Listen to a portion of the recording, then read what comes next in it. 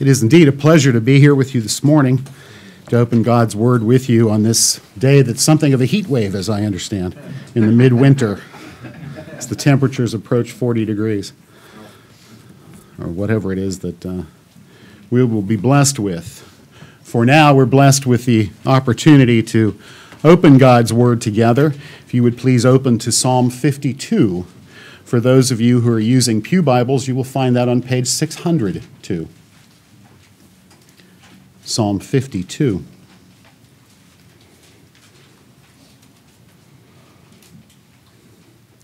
Hear now the word of the Lord. To the choir master, a maskil of David, when Doeg the Edomite came and told Saul, David has come to the house of Ahimelech. Why do you boast of evil, O mighty man? The steadfast love of God endures all the day. Your tongue plots destruction like a sharp razor, you worker of deceit. You love evil more than good, and lying more than speaking what is right. You love all words that devour, O deceitful tongue. But God will break you down forever. He will snatch you and tear you from your tent. He will uproot you from the land of the living.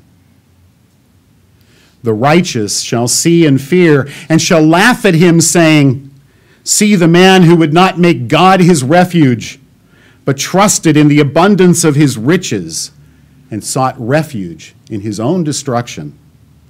But I am like a green olive tree in the house of God. I trust in the steadfast love of God forever and ever. I will thank you forever, because you have done it. I will wait for your name, for it is good in the presence of the godly. Thanks be to God for his holy word. Let's pray together. Our gracious God, we come before you this morning, Lord, seeking the ministry of your Spirit, that you would minister to us through your word, by your word, and with your word. Strip away from our ears and from our hearts and from our tongues anything that would hinder the progress of that word in working your will in us this day and all days. Amen.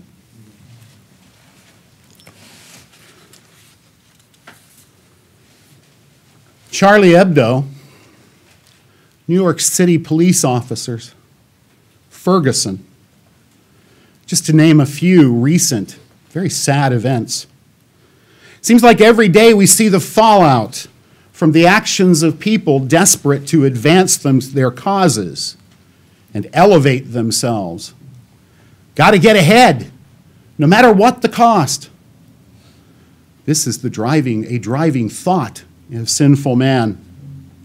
No matter what the cost, no matter what harm is done, man says, I am going to be the one who looks smartest, most powerful, most creative, cleverest. Substitute anything you like. Man wishes to amass fame, money, wealth, power. It is fallen man that the psalmist first addresses in our text. The title gives us the historical connection, the betrayal of the priest Ahimelech by Doeg the Edomite, as recorded in 1 Samuel 21 and 22. David, who was on the run from Saul, paid a visit to Ahimelech, the priest at Nob. Ahimelech and the priests were wrongly executed for helping David, with no knowledge that David had deceived them. The setting is historical, but the issue is timeless. Even though the mighty man appeared to win the day, the psalmist is absolutely confident of the victory of Christ over all such evil men. The psalmist exhorts all to rely on the steadfast love of God. Notice that the title calls Psalm 52 a maskil of David. The maskil psalms, if you consult the commentators, are often called psalms of instruction. Psalm 52, though, is not just a mere retelling of events. This is a contemplative, thoughtful psalm that asks a rhetorical question in verse 1. Why do you boast in evil, O mighty man? The Hebrew word translated in the ESV as boast is derived from the same word from which we get hallelujah. Glory might actually be a better translation than boast.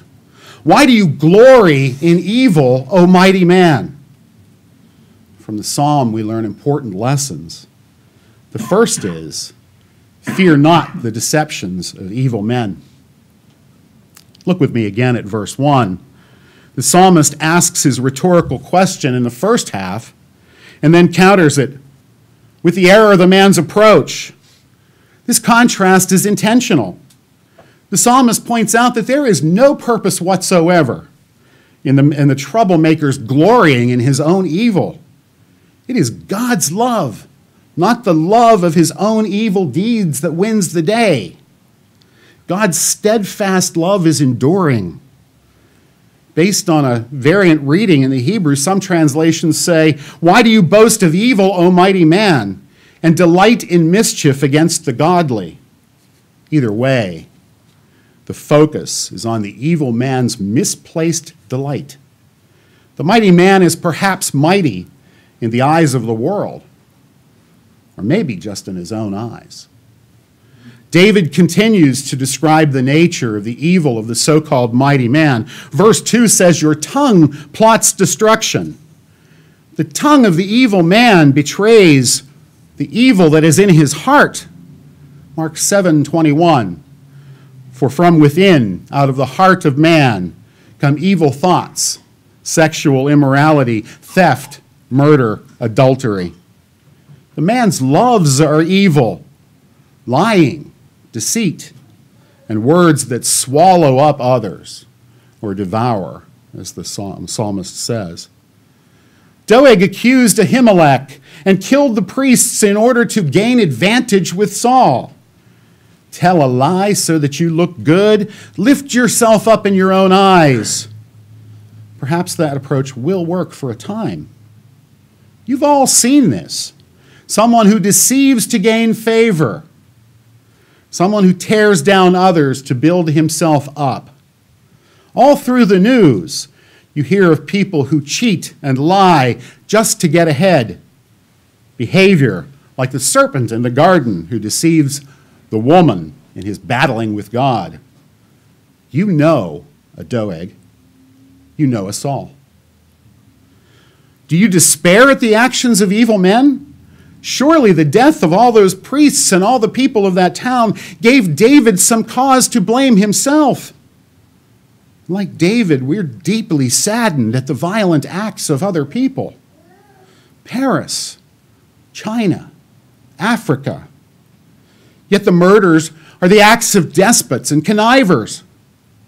Just as in the garden, Eve is responsible for her actions. Adam is responsible for his actions, and the serpent for his own.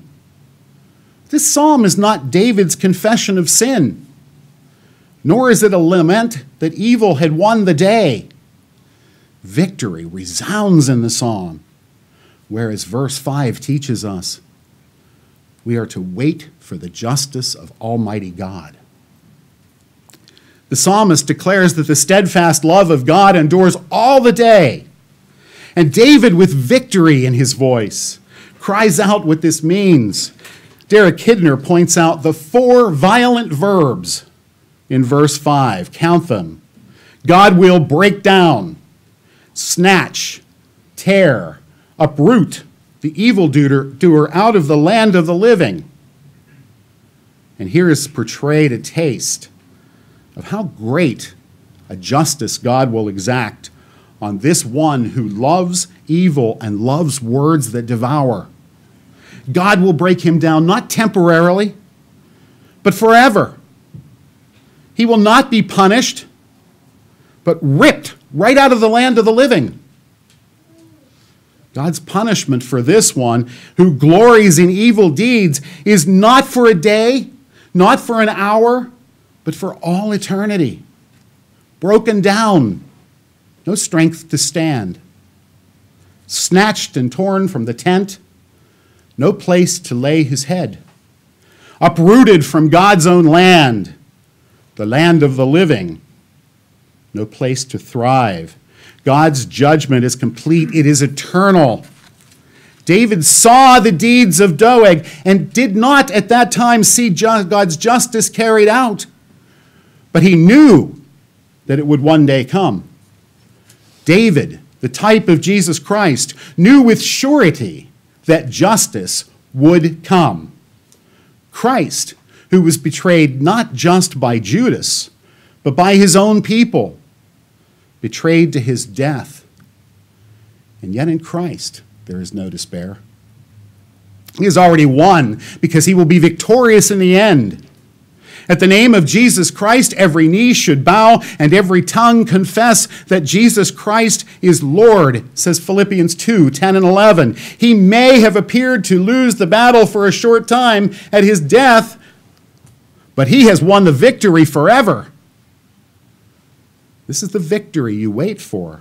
The victory you know is coming. Let the ones who glory in their evil, the murderous ones, the immoral ones, let them believe for a time that they have in fact won anything. Almighty God prevails in all things. Friends, for all like David who trust in God, watch God work with reverent awe. Verse 6 says, "The righteous shall see and fear."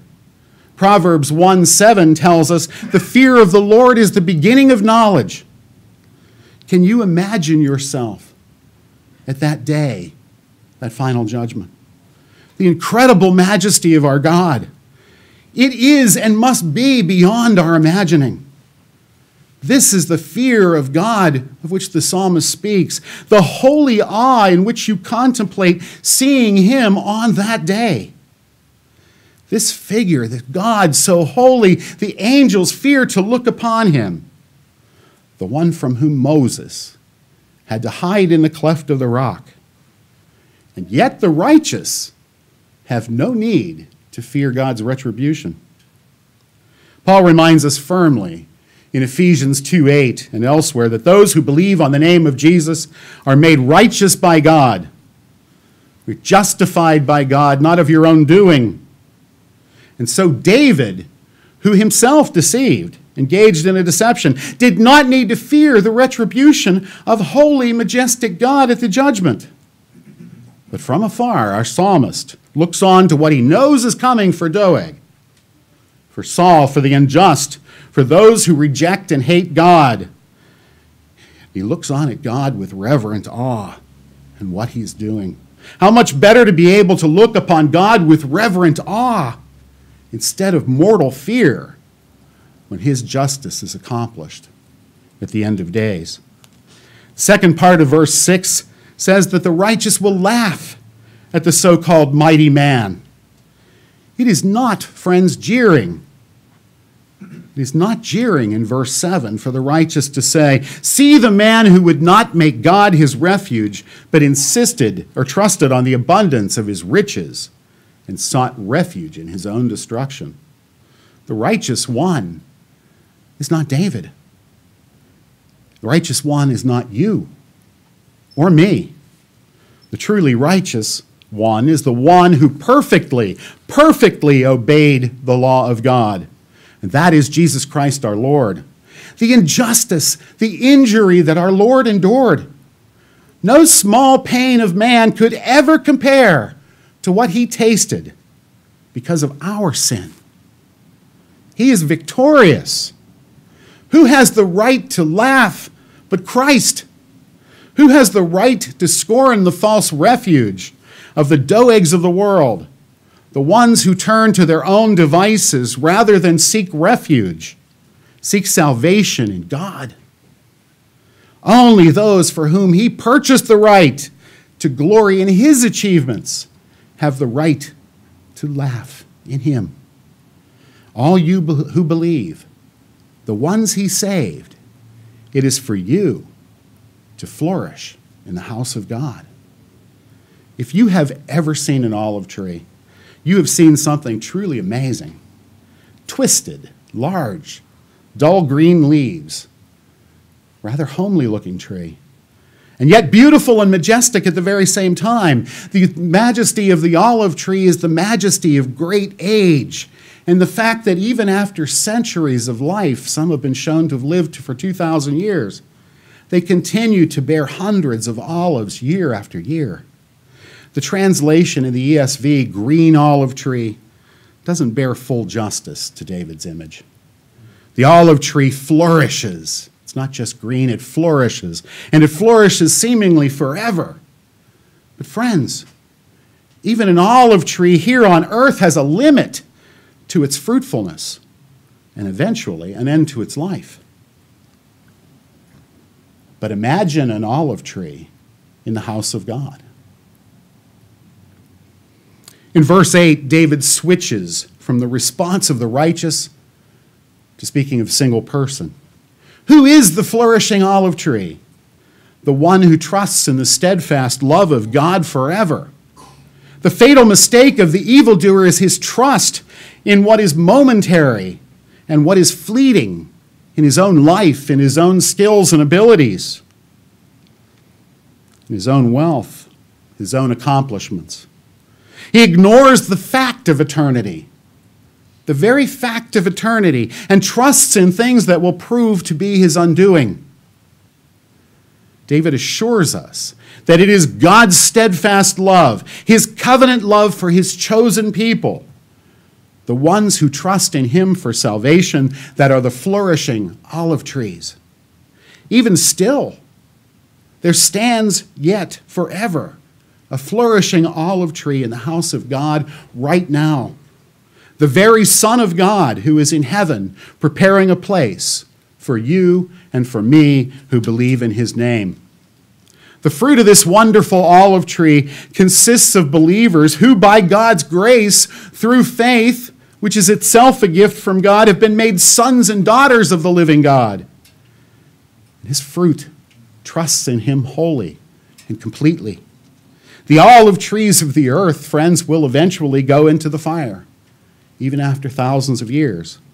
But the olive trees of heaven, resurrected in Christ, enter God's courts, rest in his presence, and praise his name for all eternity. And so, friends, rest your praise on what God has done. Verse 9 says it so succinctly. I will thank you forever because you have done it.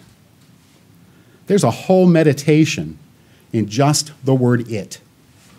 David praises for God for his justice that will come in that day, a day he cannot see, knowing one for a time, but a breath, but a whisper. David won a victory. He became king of Israel. But even David, the man after God's own heart, was not the promised king.